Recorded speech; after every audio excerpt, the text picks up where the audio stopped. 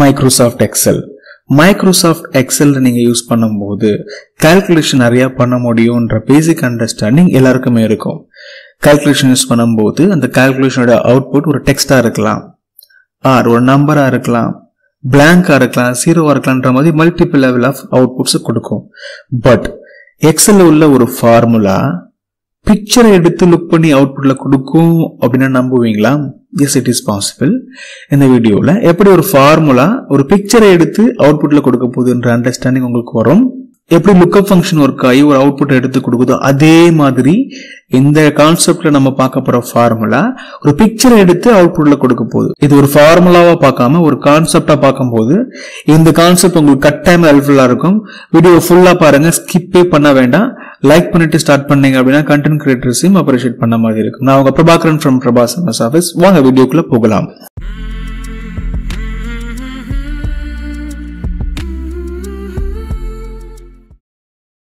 First நம்ம demo பார்த்துட போறோம். அப்பதானே புரியும் என்ன இருக்கு, என்ன பார்க்க போறோம் அப்படின்றது. தென் அதை அப்படியே ப்ராக்டிஸும் பண்ணி பார்த்துடுவோம். ஏ காலம்ல உங்களுக்கு நேம்ஸ் இருக்கு, பர்சன் 1 பர்சன் 2ன்ற நேம்ஸ் இருக்கு. பி காலம்ல அந்த நேமுக்கு ரெலவென்ட்டான இமேஜஸ் இருக்கு. இதெல்லாம் நாம தான் அரேஞ்ச் பண்ணிருக்கோம். இதெல்லாம் நீங்க ஈஸியா பண்ணிப்பீங்க அப்படின்னு அசம்ஷன்ல நான் இந்த மாதிரி ரொம்ப பேசிக்கா பேசல, ரொம்ப அட்வான்ஸ்டா பேச போறேன். தென் உங்களுக்கு டெசிக்னேஷன் இருக்கு, ஏரியா இருக்கு, டேட் ஆஃப் ஜாயினிங் இருக்கு. ஒரு பர்சனுக்கு ரெலவென்ட்டான டீடைல்ஸ் அந்த ரோ ஃபுல்லா இருக்கு, இமேஜும் இருக்கு. ஓகேவா? இந்த இடத்துல உங்களுக்கு அந்த டேட்டாவை எக்ஸ்ட்ராக்ட் பண்ணிருக்கோம்.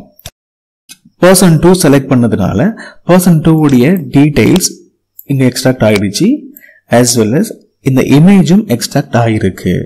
இந்த டிராப் டவுனை கிளிக் பண்ணி நம்ம அதை மாத்துறோம் அப்படின்னா இப்போ பர்சன் 5 செலக்ட் பண்ணும்போது இந்த பிக்சர் இங்க வந்திருக்கிறோம், ரைட்? as well as இந்த டீடைல்ஸும் எக்ஸ்ட்ராக்ட் ஆயிருக்கணும், அவ்வளவுதான். பட் இந்த பிக்சர் எங்க எப்படி வருதுன்றது மட்டும் தான் கொஞ்சம் காம்ப்ளிகேட்டான விஷயம்ன்றதுனால நான் அதை மட்டும் பேச போறேன். டெமோ முடிஞ்சிருச்சு, கட்டாயம் உங்களுக்கு புரிஞ்சிருக்கும் நம்புறேன். என்ன பண்ண போறோம்ன்ற அண்டர்ஸ்டாண்டிங் வந்திருக்கு. இப்போ பிராக்டிகலா நம்ம பண்ணி பார்க்க போயிடலாம். ஃபர்ஸ்ட் இந்த எக்ஸலை க்ளோஸ் பண்ணிட்டு இந்த சாம்பிள் ஃபைல் ஓபன் பண்ணிக்கலாம். இந்த சாம்பிள் ஃபைல நம்ம பிராக்டிஸ் பண்ண போறோம். இந்த சாம்பிள் ஃபைல ஆல்ரெடி இந்த டேட்டாவெல்லாம் நான் எடுத்து வச்சிட்டேன்.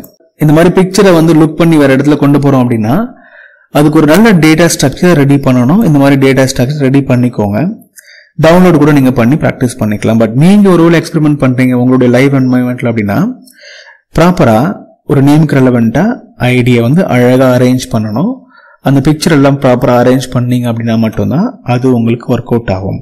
நல்லா பாருங்களேன், இந்த செல்லு பெருசா நான் வச்சிருக்கேன். இந்த செல்லுக்கு உள்ளதான் இந்த இமேஜ் இருக்கு. அதே மாதிரி ஒரு ஒரு இடத்துலயும் இந்த செல்லுக்கு உள்ள இருக்கிற மாதிரி ப்ராப்பரா அலைன் பண்ணிட்டேன். ஏன் அப்படின்னா இந்த செல்லுடைய இந்த சரௌண்டிங் தான் லுக்கப் கான்செப்ட் மூலமா எக்ஸ்ட்ராக்ட் ஆகி இன்னொரு இடத்துல தெரியும். இந்த பிக்சர் நார்மலா எக்ஸ்ட்ராக்ட் ஆகாது. பட் இந்த பாக்ஸ் பாக்குறீங்க இல்லையா, ஒரு செல்லுடைய அவுட்டர் ஏரியா, இந்த மொத்த ஏரியாவும் தான் இந்த லுக்கப் அப்படின்ற கான்செப்ட் மூலமா லுக்கப் ஆகி இன்னொரு இடத்துல தெரிய போகுது. நார்மலா லுக்கப் ஃபார்முலா யூஸ் பண்ணீங்கன்னா அந்த டேட்டா மட்டும் தானே தெரியும். பட் இந்த இடத்துல டேட்டாவே இல்லை பாருங்க. டேட்டாக்கு பதிலா அதுக்கு மேல ஒரு இமேஜ் இருக்கு, ஃப்ளோட்டிங் இமேஜ் இருக்கு. இந்த இமேஜ் மட்டும் நார்மலா எக்ஸ்ட்ராக்ட் ஆக போறது இல்ல, இந்த செல்லுடைய ஃபுல் பாக்ஸும் சேர்த்து இது எக்ஸ்ட்ராக்ட் ஆக போகுது. கொஞ்சம் யோசிக்கிற விஷயம்ன்றதுனால ஃபுல்லா பாருங்க. ஓகே, நான் முதல்ல சொன்ன மாதிரி இதை நீங்க கிரியேட் பண்றதுக்கு ஒரு ப்ராப்பர் டேட்டா ஸ்ட்ரக்சரை முதல்ல ரெடி பண்ணிக்கணும். தென் டிராப் டவுன். இந்த டேட்டா ஸ்ட்ரக்சர் நீங்க ஈஸியா பண்ணிடுவீங்க, டிராப் டவுனும் ஈஸியா பண்ணிடுவீங்க. ஒருவேளை டிராப் டவுன் இப்ப தெரியல அப்படின்னா அதுக்கும் லிங்க் கொடுத்துடுறேன். நம்ம நிறைய வீடியோஸ்ல இதை பத்தி பேசியிருக்கோம். அதுக்கப்புறம் உங்களுக்கு இண்டெக்ஸ் மேட்ச்ன்ற கான்செப்டை பத்தி தெரிஞ்சிருக்கணும். இண்டெக்ஸ் மேட்ச் நிறைய பார்த்தாச்சு இல்லையா, இந்த இடத்துலயும் இண்டெக்ஸ் மேட்ச் தான் உங்களுக்கு ஹெல்ப்ஃபுல்லா இருக்க போகுது. இண்டெக்ஸ் மேட்ச் மட்டும் இல்லாம நேமிங் ரெஃபரன்ஸ் ஒரு கான்செப்ட் இருக்கு. Name manager, name reference, naming conversion, நிறைய விஷயத்த பேசியிருக்கோம். அதையும் நான் லிங்க் கொடுத்துடுறேன். நீங்க நம்மளோட சப்ஸ்கிரைபரா இருந்தீங்கன்னா இதெல்லாம் பார்த்துருப்பீங்க. கட்டாயமா நான் இப்போ பேசும்போது உங்களுக்கு ஈஸியா புரியும். இல்ல தெரியாதுன்னா நீங்க அந்த வீடியோஸையும் பார்த்துட்டு இதையும் நீங்க பாக்குறது நல்லது. ஓகே, ஃபர்ஸ்ட் என்ன பண்ணலாம் அப்படின்னா இந்த இடத்துல நம்ம செலக்ட் பண்ணுவோம். அதாவது இந்த இமேஜோடைய பேக்ரவுண்ட்ல உள்ள செல்லை செலக்ட் பண்ணியாச்சு. செலக்ட் பண்ணிட்டு காப்பி பண்ணிக்கோங்க. கண்ட்ரோல்-C காப்பி, ரைட்டா? காப்பி பண்ணிட்டு இந்த இடத்துல பேஸ்ட் பண்ண போறோம். அப்படி பேஸ்ட் பண்ணும்போது நார்மலா கண்ட்ரோல்-V கொடுத்தீங்கன்னா இந்த இடத்துல உள்ள செல்ல எதுவுமே இல்லை, பிளாங்கா பேஸ்ட் ஆகும். பட் இந்த செல்லில் நீங்க காப்பி பண்ணதுக்கு அப்புறம் எங்கேயாவது கிளிக் பண்ணி இதை இமேஜா பேஸ்ட் பண்ணீங்க அப்படின்னா இந்த இடத்துல தெரியுற விஷயம் அப்படியே பேஸ்ட் ஆகும். இதை நான் டெலீட் பண்ணிடுறேன். இன்னொரு விஷயம் இருக்கு, இதுல இமேஜா பேஸ்ட் பண்றதை விட லிங்க்டு இமேஜா ஆர் லிங்க்டு பிக்சரா சேவ் பண்ணீங்க அப்படின்னா, லிங்க்டு பிக்சரா இது வந்திருக்கு. என்ன லிங்க்டு பிக்சர் உங்களுக்கு டவுட்லாம் வரலாம். இந்த மாதிரி லிங்க்டு பிக்சர் நம்ம போடும்போது இந்த செல்லில் நீங்க எதை கீப் பண்ணாலும், இப்ப இந்த இடத்துல நான் ஏன்னு கீப் பண்றேன் அப்படின்னா ஏவும் சேர்ந்து இங்க தெரியும். சோ இந்த செல்குள்ள என்னெல்லாம் இருக்கோ அதெல்லாமே இந்த லிங்க்டு பிக்சர் மூலமா டிஸ்பிளே ஆகும். இப்ப இந்த பிக்சர் நான் மேல மூவ் பண்ணும்போது பாருங்களேன், இந்த இடத்துல 2 பிக்சர் இருக்கிற மாதிரி ஒரு வியூ தெரியுது. Interesting right? அன்டு பண்ணிடுறேன். சோ என்ன சொல்ல வரோம் அப்படின்னா, இந்த மாதிரி இருக்கிற செல்ல இமேஜா கன்வெர்ட் பண்ணணும். ஃபர்ஸ்ட் ஸ்டெப்ல அந்த இமேஜா கன்வெர்ட் பண்ண அவுட்புட்ல இந்த இடத்தை லிங்க் பண்ற மாதிரி பார்த்துக்கணும். அப்ப என்ன பண்ணணும், நம்ம லிங்க்டு இமேஜை நம்ம சேவ் பண்றது நல்லது. இல்லைன்னா கூட பரவாயில்ல, நம்ம லிங்க் கொடுக்க தான் போறோம்ன்றதுனால இந்த இடத்தை செலக்ட் பண்ணி காப்பி பண்ணுங்க. காப்பி பண்ணிட்டு எங்க உங்களுக்கு இந்த பிக்சர் வந்து மாறணுமோ, லுக்கப் ஆகணுமோ அந்த இடத்துல கிளிக் பண்ணிட்டு அதை லிங்க்டு இமேஜா சேவ் பண்ணிடுங்க. ஒரு லிங்க்டு இமேஜ் வந்துருச்சு. இதை பெருசுலாம் நீங்க பண்ணிக்கலாம். ஷிஃப்ட்டை பிடிச்சிக்கிட்டு ட்ராக் பண்ணும்போது அது பெருசாகிடும். ஃபைன். நம்ம இன்னும் டாஸ்கை முடிக்கல, ஃபர்ஸ்ட் ஸ்டெப் தான் முடிச்சிருக்கோம். ஒரு இமேஜ் நம்ம கிரியேட் பண்ணிருக்கோம், அந்த இமேஜுக்கு லிங்க் எல்லாம் கொடுத்து வச்சிருக்கோம். லிங்க் கொடுத்தா என்ன ஆகும்ன்றது உங்களுக்கு தெரியும் ரைட்? இந்த இடத்துல பண்ணி காமிச்சோம் இல்லையா, அதெல்லாமே லிங்க்டு பிக்சரை மாத்தீங்கன்னா அந்த மாதிரி நடக்கும்னு நீங்க மைண்ட்ல வச்சுக்கணும். தென் இமீடியட்டா என்ன பண்ணும் அப்படின்னா, இண்டெக்ஸ் மேட்ச் என்ற கான்செப்ட் நமக்கு தெரிஞ்சிருக்கும். அந்த கான்செப்ட் மூலமா ஒரு அவுட்புட்டை ஜெனரேட் பண்ணணும்.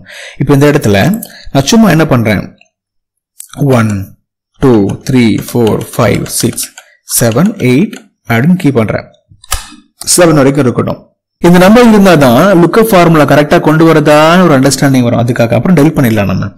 ஓகே, இந்த இடத்துல லுக்கப் ஃபார்முலா போட்டு, இண்டெக்ஸ் ஃபார்முலாவை போட்டு, இண்டெக்ஸ் மேட்ச் என்ற ஃபார்முலாவை போட்டு நம்ம அவுட்புட்டை ஜெனரேட் பண்ண போறோம்.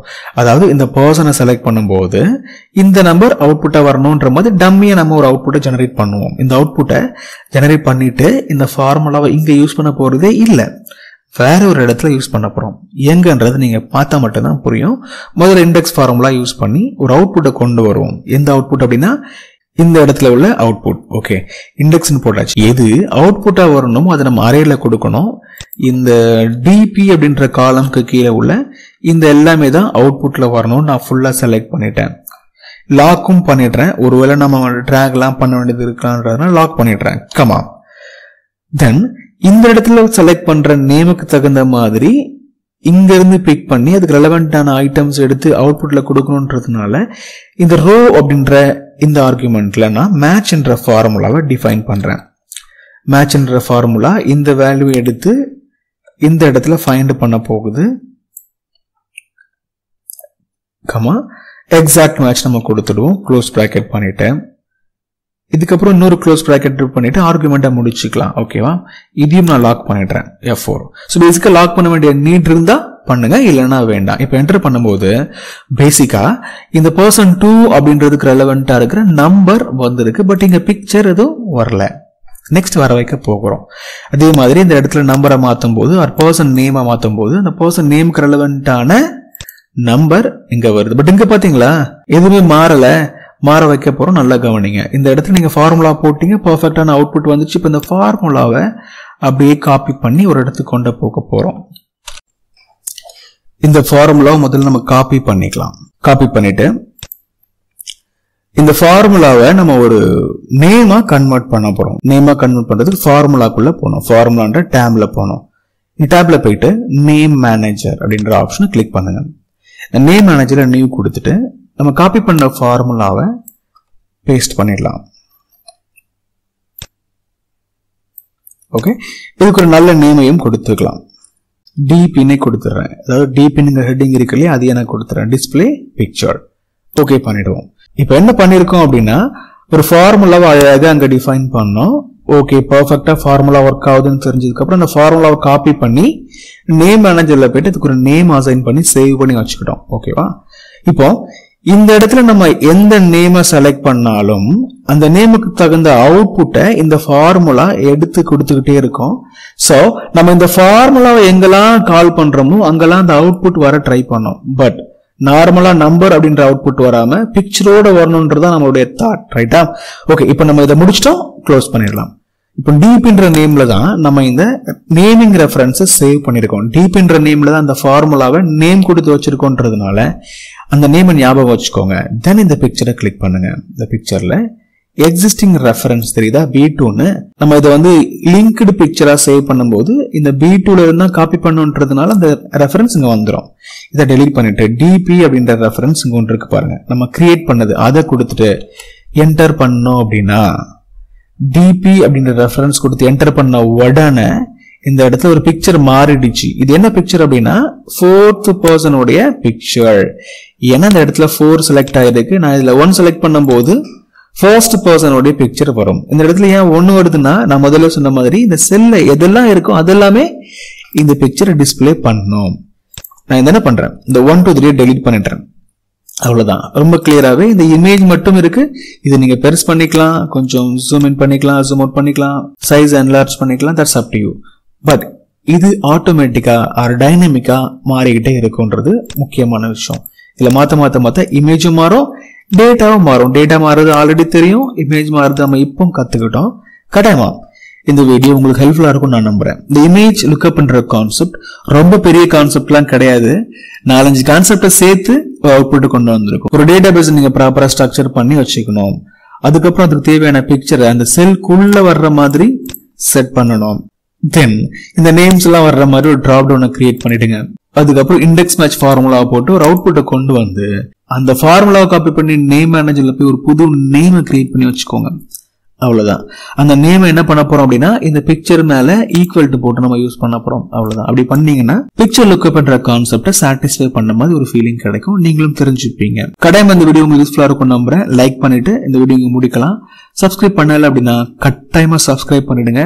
See you in the next video. Thanks for watching.